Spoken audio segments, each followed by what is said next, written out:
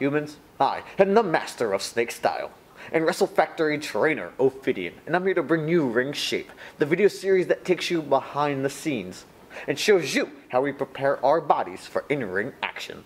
Up for demonstration this week is the high hurdle drill.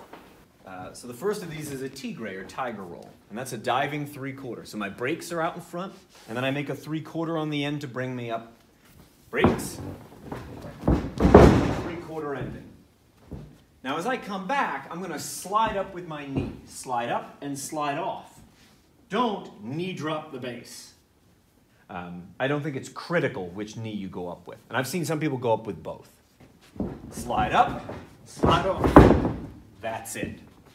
Then I'm going to do a bunny hop. I'm going to post on the base like a pommel horse, like a gymnast uses a pommel horse. Don't stick your nose out in front of the hold.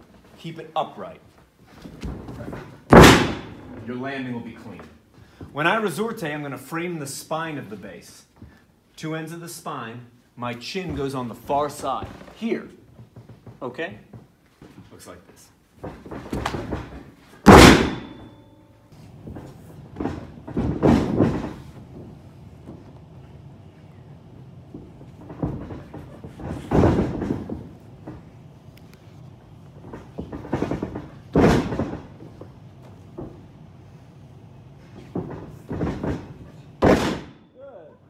So that was the high hurdle drill.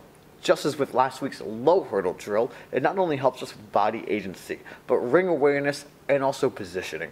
If you have any questions or comments, drop them in the box below or shoot me a message on Twitter at Ophidian Cobra or at Wrestle Factory _. If you're interested in taking some beginner classes, you're in luck. Starting May 11th from 7:30 to 9:30 on Friday nights, I'll be here running the next set of tiered 101 classes. Visit thewrestlefactory.com for more information. Thank you for joining me, and be on the lookout for more Ring Shape videos. Oh, yes.